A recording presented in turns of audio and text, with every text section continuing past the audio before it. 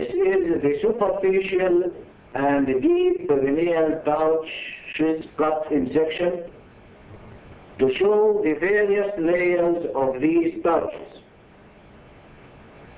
These two pouches lie below the symphysis pubis and separate the pelvic cavity from outside.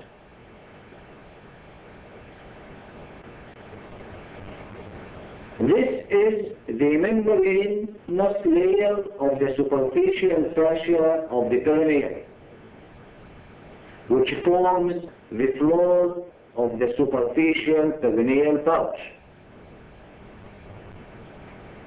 This is the crust of the penis in contact with the side of the pubic arch, just below the symphysis pubis.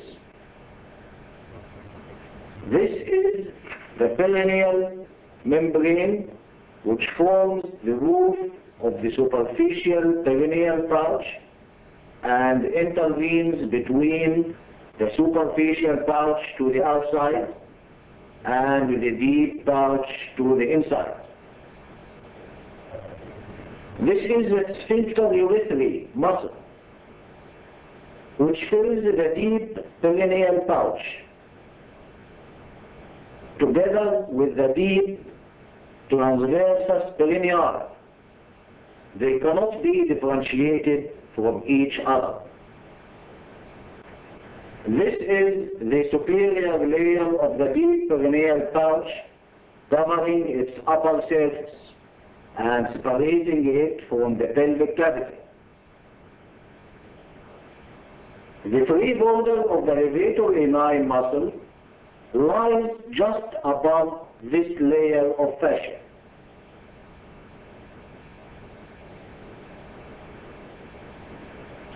On each side of the deep perineal pouch, the internal pudendal artery and dorsal nerve of the penis pass very close to the side of the pubic arch on their way to enter the superficial perineal pouch. This is the internal pudendal artery, and this is the dorsal nerve of the penis. This is the side wall of the pelvis, showing the branches of the internal iliac artery as well as the roots of the sacral plexus. The pelvic organs are removed. This is the internal iliac artery. These are the branches of the anterior division. This is the posterior division, and these are the lateral sacral arteries.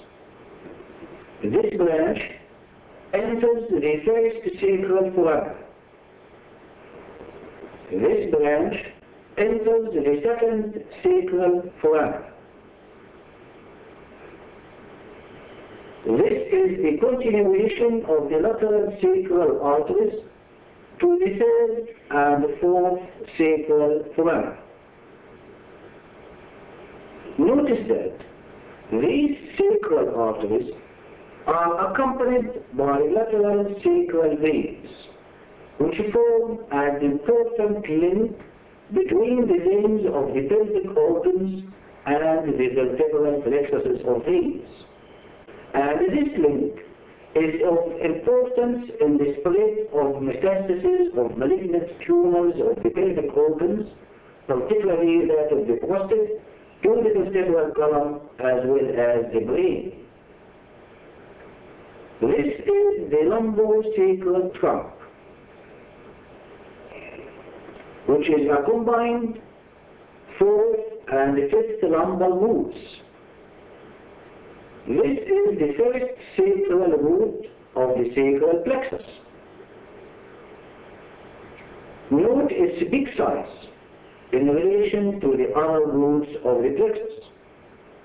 The sacral plexus appears as a big band of nerve tissue which will pass through the greater sciatic foramen to enter the gluteal region.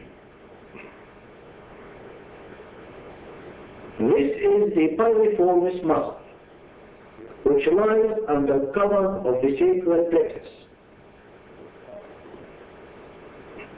This is the pudendal nerve, which arises from the second, third, and fourth sacral nerves, and runs in company with the internal pudendal artery.